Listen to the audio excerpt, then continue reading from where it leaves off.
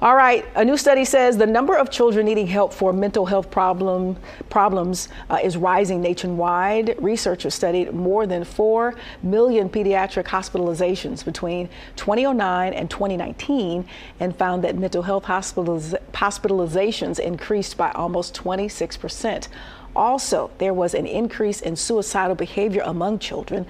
The study found self-injury and suicidal thoughts rose from 31% in 2009 to 64% in 2019.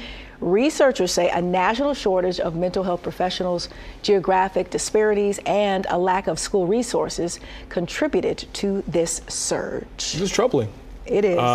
This is news that a parent does not want to hear, that when you have them go to school, they don't have the resources to talk to someone. I remember when I was in school, we had a counselor that we could go to. And of course, I went to a small school, but still, they had resources there. And this was a small private Catholic school, 250 people.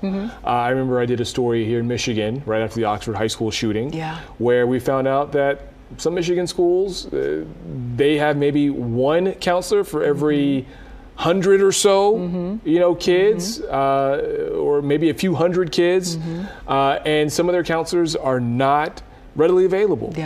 And so when you have what's now become a culture of, cyberbullying, and then, kids, they still bully each other, and they can't get the help that they need, along with coming back from the pandemic and being, kind of have everything kind of come back to them all at once.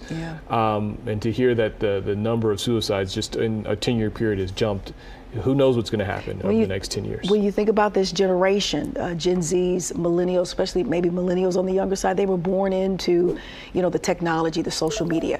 So you've got that with, the bullying, cyberbullying, and then you maybe have some unfortunate events at home. You're dealing with challenges at home with parents who might not be as mentally and emotionally stable as they need to be effective parents.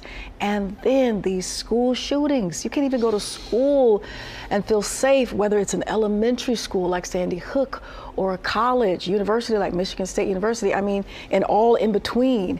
And so these children are just dealing with so much information they're bombarded with it because they have access to so much. So I think it's sensory overload, and then you factor in all these other issues.